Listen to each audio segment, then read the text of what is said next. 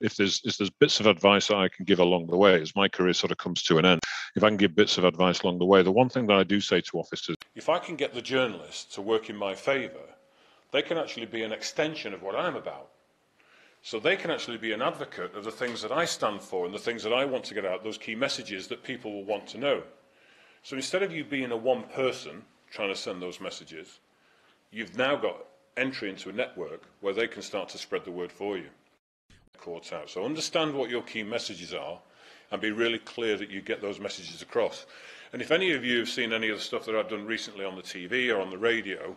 you will quite, and the journalism students will have picked this up no doubt, certainly Kate will have done, is that they will ask you a question and the answer to the question may not be the answer to the question that they've answered, it will be my key message going out. Now I'll always try and answer the journalist's question,